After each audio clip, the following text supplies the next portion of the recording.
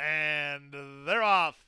Excellent beginning for Etnico. In the middle, it's Academy Choice who's going to run with him. Up on the outside, Super Sunshine. He comes away in the top flight and is charging to challenge. Cooler King is next. Down at the inside goes One America. Dr. Perry, the early trailer. Etnico, the early leader. To the far turn they go. Etnico at 3-2 on top 3 parts of length. Academy Choice is second. One America runs into third from Super Sunshine, who's back to fourth. Cooler King is 3 wide, and Dr. Perry's at the back. They whistled a quarter, 21-2. The leader is still Etnico, but Academy Choice comes to call on the outside. These two now 4 ahead of One America, who tries to rally while third. At the inside, Dr. Perry's underway from last. They straighten for the drive.